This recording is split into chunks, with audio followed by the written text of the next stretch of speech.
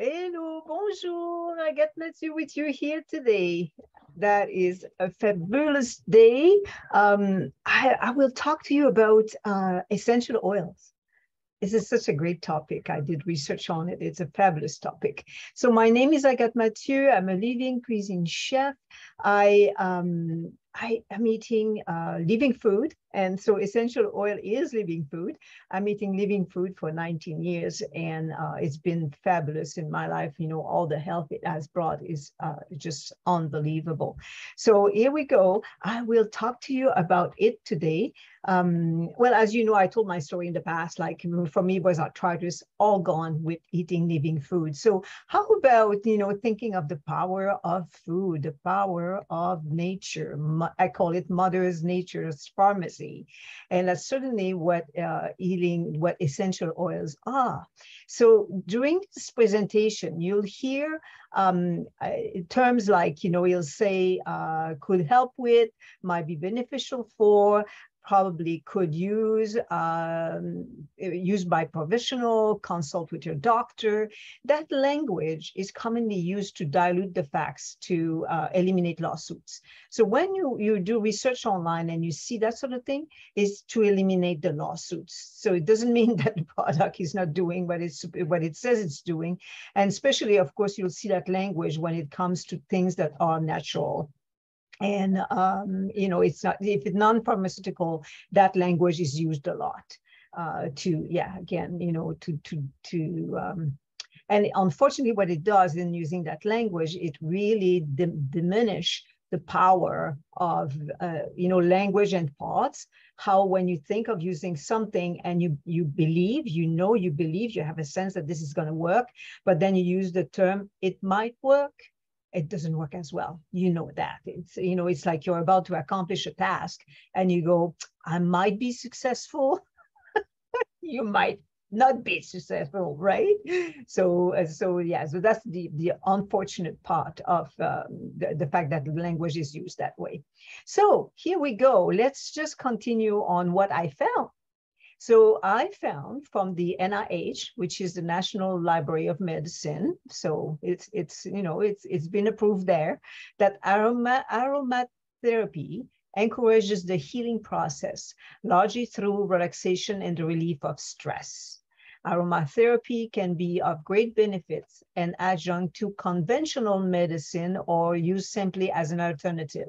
You see, they're using that language there. They're saying, you might do medicine at the same time, but it can use as an alternative. And I always say to people, unless of course your issue is huge and needs immediate attention, otherwise you're going to die.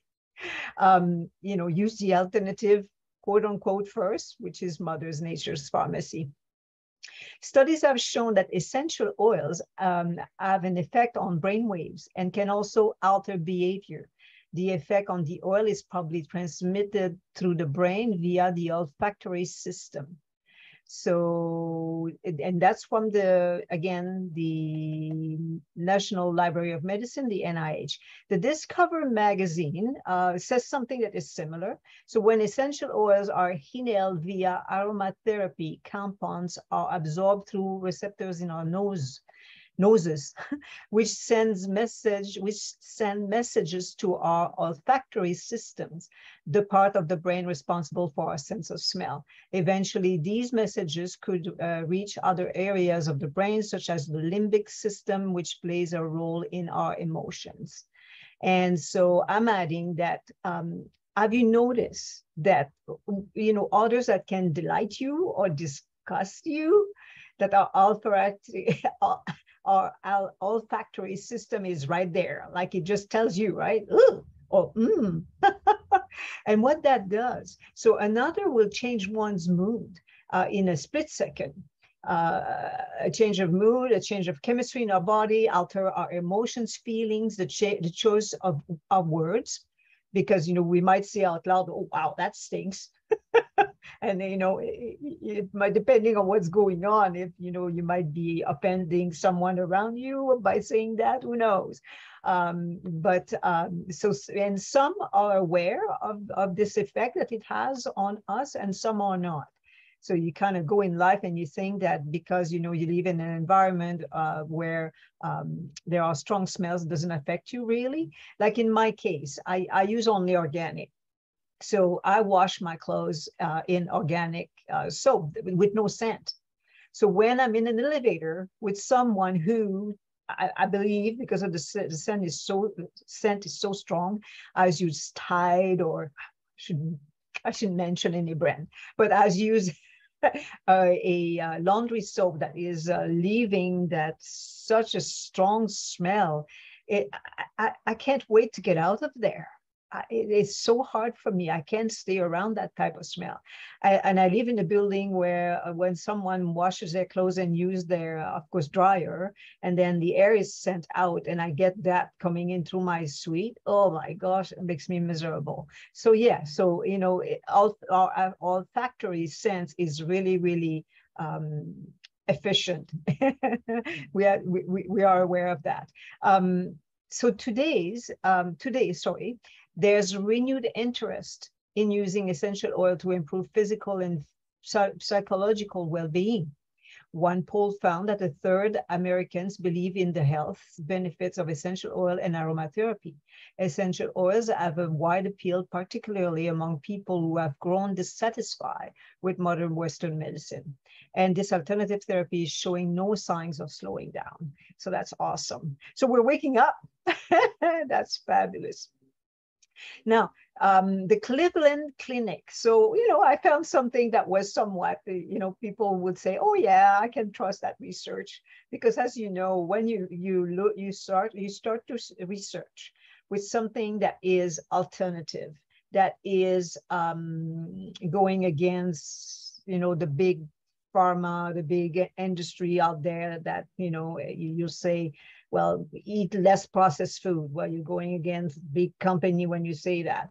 And you say, you know, eat good, look at your diet so that you don't suffer from illnesses, and then you don't need the pharmaceutical. Of course, the pharmaceutical doesn't like that.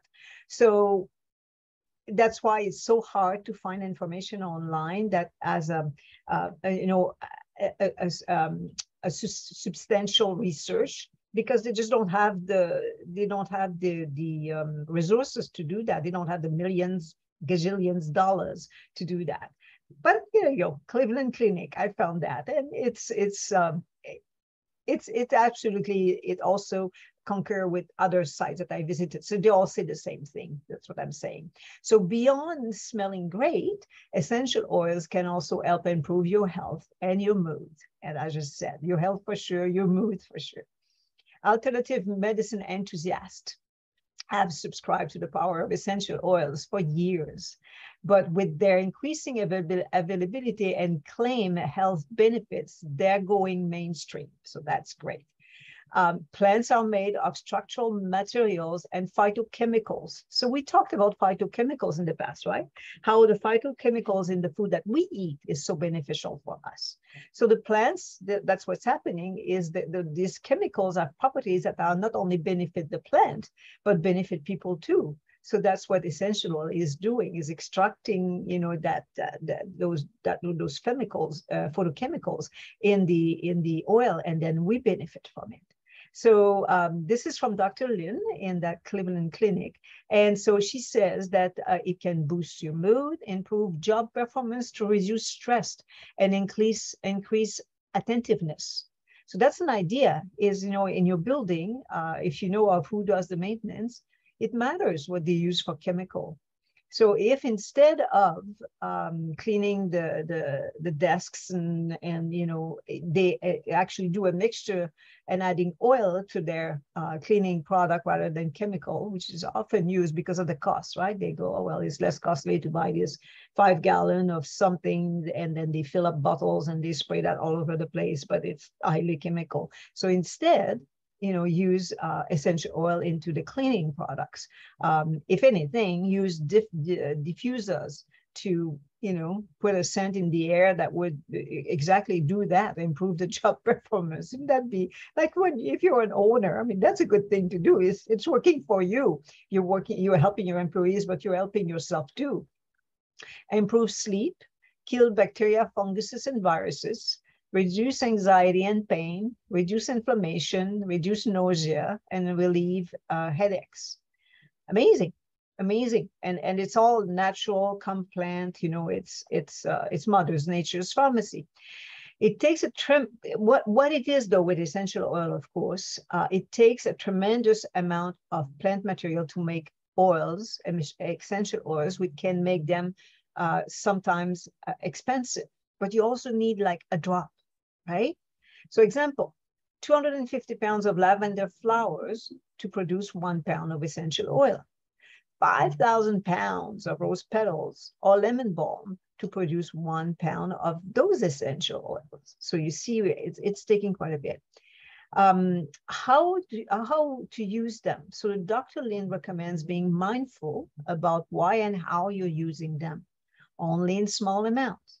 Typically, a few drops are used. So if you diffuse them, you use a diffuser, you can put it on a cotton ball. And the cotton ball is pretty cool. If you do it on a cotton ball and somehow, I don't know how you could, but yeah, you put it where there is forced air. So if you have that cotton ball with some essential oil, then as the air is being forced into the environment you're in, this essential oil will also be part of the air now that is being forced into where you are now. So it's great. The other thing is, and that's what a diffuser do, of course, but some people, they might say, I cannot just buy a diffuser yet, so you can do the cotton ball. When we talked about earlier about for a certain ailment, like if you have your nose is all blocked, or what you can do, and headache, what you can do is you take a bowl and use warm water. Don't use boiling water, because there are nutrients, again, in the essential oil. You don't want to cook them. So just warm food, warm water, sorry. And then in a bowl, few drops, and then a cloth over top of your head. And you put your head above the bowl and you breathe. Close your eyes and you breathe. So be very careful, just a few drops. Start with one, see how it goes, and then add more, but really just little. You can simply open the bottle and breathe. That alone is very efficient. Take a deep breath. You can also roll it on your skin or apply on your skin. So when you apply directly to your body, use an already formulated essential oil as a carrier oil with it, or follow the guideline if you do it yourself. So make sure you follow the guideline. And when you ingest them, remember that even a few drops will provide lots of plant material that can burn the mucosal lining in your mouth. So like we talked earlier, it takes pounds and pounds and pounds of the plant to produce the oil. So it's it's so potent. So be careful there, follow the directions closely. Now, which brand should I buy? And I invite you to do your own research. Google, the best essential oil company, and go for the one that resonates with you. Like you read about the essential oil, look at the reviews, find out maybe in your community, of people that are using some, what the results do they get, and make sure you do your research. Don't do this just, don't take this lightly. There is a part that I skipped, and I'm trying to find it. Oh, I think I skipped that part here that is so important that I wanted to tell you. So know that since the dawn of civilization, people have turned to the power of plants for healing purposes. There were no pharmaceutical company back. None of those existed, none.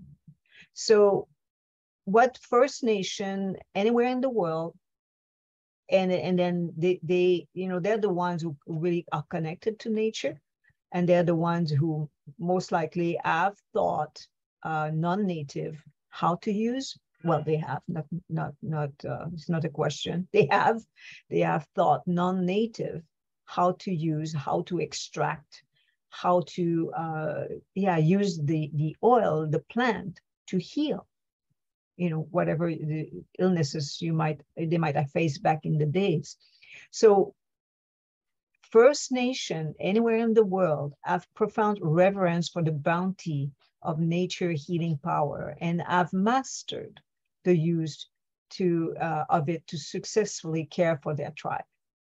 So you might want to join and believe in nature's pure, effective pharmacy. I certainly did. That's how I brought up my children. It was all, homeopathic and essential oil, and I still use it these days. I mean, when I make food, I make those amazing, wonderful macaroons that are lemon, and I use the lemon oil, essential oil. It's such a deep,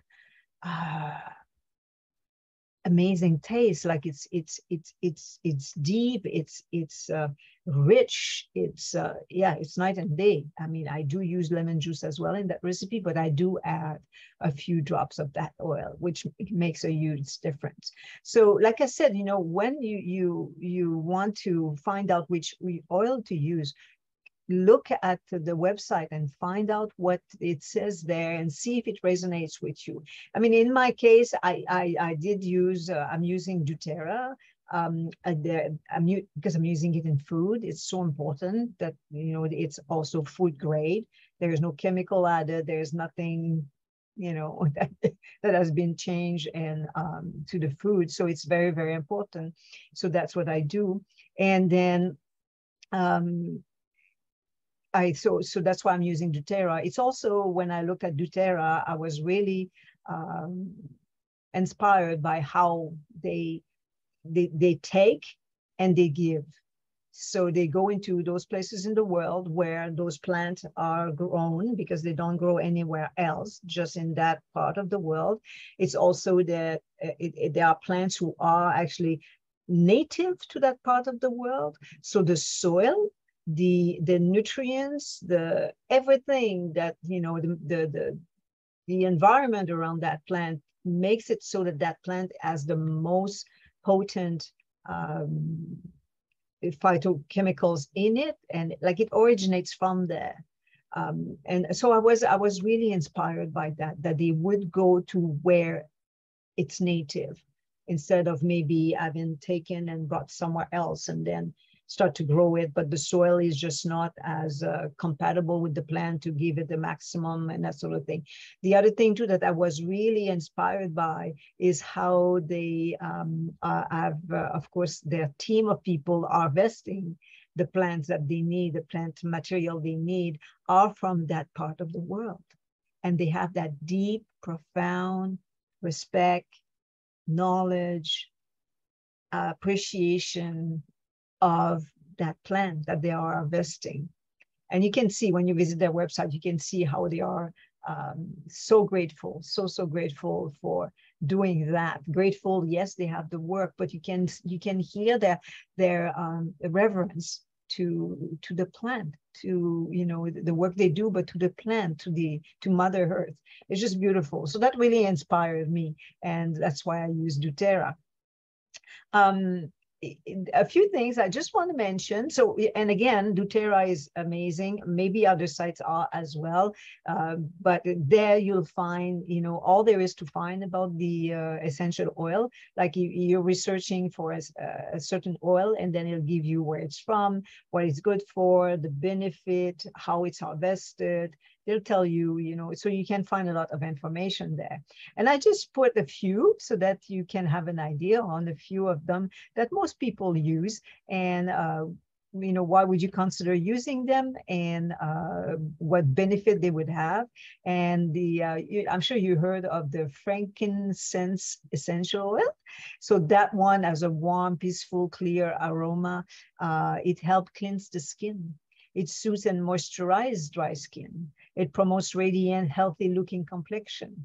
And it helps clean teeth and gums, which reminds me to say, careful what you put in your mouth. That toothpaste that you might use, or the oil that you might use, you have in your mouth, you have a microbiome in your mouth. Like your main one, you might say, is in the gut. but you have a microbiome everywhere, in your eyes, in your mouth, in your lungs, in your head, in your heart. And so in your mouth, when you use a toothpaste that might disturb that microbiome, you're working against yourself there, because our mouth is designed to do what it needs to do to keep our mouth healthy, so no cancer or things like that, but also to, when you chew and you eat food, to provide the enzymes already to start digesting the food. Very important to chew, so those enzymes have time. But now if you use a toothpaste that comes and kills, because they're microbes, right? Microbiome is microbes, kills those beneficial microbes, you're really shooting yourself in the foot. So there you go. This is from nature, and that could help you to keep your teeth and gum healthy, clean and healthy. Also the nails, and then a warming sensation to the skin. So that's frankincense. It says that it's called the king of oils. Frankincense essential oil is renowned as one of the most prized and precious essential oil of all. So that's the king of oils. I bet it takes a lot of plants also to produce that one. Lavender, I took that one, I chose that one next. So lavender has been cherished for centuries for its unmistakable aroma and myriad benefits in ancient times. So soothe and moisture dry skin, help keep hair looking thick and healthy, provides a cooling sensation as a relaxing, peaceful, calming aroma, and adds a floral taste to water and recipe, and it freshens linens. It's a wonderful scent, isn't it? And you can have, you know, so many people have those little bag of dried lavender in their linen cabinet, and it's very nice. Lemon essential oil is frequently added to food to enhance the flavor of desserts and main dishes, which I do. I use that for sure. And when added to water, lemon oils gives a bright taste that helps encourage hydration throughout the day. So there you go. So you say, no, I have to drink water, but I forget. Well, do that. Put some essential oil into your water. And then it gives such a wonderful taste that actually you're not grabbing, let's say, a juice or, you know, hopefully not a pop, like, you know, those full of sugar. So not just yeah, that water with that lemon oil in it is absolutely amazing. You can put a few leaves of mint, like actual leaves, in the water. It cleans the surface, and it helps remove sticky residue and grease. So instead of Goo-Gone, you know, those products you get at the hardware store that are kind of, I mean, you don't want to touch that with your hands, whereas the other one, it wouldn't be a problem. The lemon oil wouldn't be a problem if it touches your skin, but the products that we get from the hardware store, you don't want that to touch your skin. You know that your skin is the largest organ of your body. So what touches it goes in it. It has a brightening and whitening effect on teeth, and it has a bright, refreshing citrus flavor to water. And we just talked about that. Peppermint. Peppermint oil has a wide range of benefit and freshening breath to its energizing aroma. Add to cold water, compress food bath, cool off when overeaten. I mean, I don't know what it is for you, but here today it's already so hot. So it might be for you, depending where you are in the world. Tea tree is also used a lot, used by Aborigines of Australia for centuries. And tea tree is ideal for using in aromatherapy to relieve colds and coughs. Ginger essential oil. The main chemical constitute ginger essential oil is zingiberine. Giving ginger is renowned spicy flavor and making it a popular ingredient in many Asian dish. But you know, if you have, you're like, yeah, you're not digesting too well, you kind of, you know, fuss a bit, put a few drops of that ginger oil and rub it on your tummy. A child, rub it on their tummy. They're gonna love that. The scent is wonderful and it really works. Eucalyptus. That's the last one also I chose to talk to you about. Healing from the fragrant leaves of the eucalyptus tree of Australia. Eucalyptus essential oil is known for its refreshing, airy aroma and tropical cleansing benefit. Amazing. It can help clean skin and scalp, can revitalize the look of healthy skins, provide a cooling sensation to the skin, and freshen the air. So many things. So again, you know, start believing in Mother's Pharmacy. Like I was saying here at the beginning, you might want to join and believe in Nature Pure Effective Pharmacy. And you know, again, visit, I mean, I'm suggesting doTerra, visit other sites if you like, but include those essential oils in your life for various purpose. It's Mother Nature at its best, knows exactly what it's doing. Now what I will do is I will share with you my screen so I can show you my website. And there we go. My website is here. And on my website, well, you'll see, you're watching me now in Win-Win Moment TV. On my website too, you have the you know, you have the link to go there as well. And you have so many more things on my website. So I use Mother Nature's as well for healing. That's my food. That's what I do. I use the living food to make all those appetizing dishes. And literally it will transform your life, and you'll transform your health and regain your life. And it's a proven drug-free path of healing for your unresolved health concerns. It certainly did so much for me, so much for my family. I totally invite you to consider it. There is an ebook. You can have get the free ebook. And then in there, you have recipes as well that are already in there. So you can start your healing journey using living cuisine, all the explanation why it's so fantastic. And it is. Here you can see how many beautiful, gorgeous dishes you can create with living cuisine. It's just remarkable. See this. I mean, it's gorgeous. It's amazing. So you can use those the recipes in there to make all those delicious recipes. It doesn't mean, I have a friend, she says, you're so easy to invite, I just have to give you a carrot. No, no, I really enjoy all the other things, not just the carrot. So so there are many recipes here you can look into. The cake is free, and that gives you an idea of how I teach and how you like my teaching, and then you can experience it that way. Very easy as well. And yes, I teach with grams. I'm not going to teach any other way. Don't ask me for cups. I won't do it. Why? Because it's so simple. You see, when you make the cake, is using grams, you don't have to guess. You don't have to look at your measuring cup and go, oh, is it at the cup? Well, maybe I'm not at the line. If it's not a liquid, right? Like you don't know exactly. Like I'm telling you, use 1/4 cups of dates. What's that? Do I cut them the size of my thumb? Do I pack them down? What's that?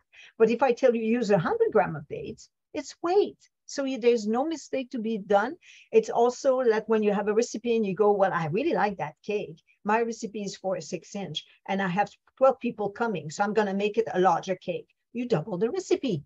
Easy. Now, you know, if I say to you, double 2/3 of a cup, whew, it's like you have to start really thinking, you know, hard, how is this all going to unfold?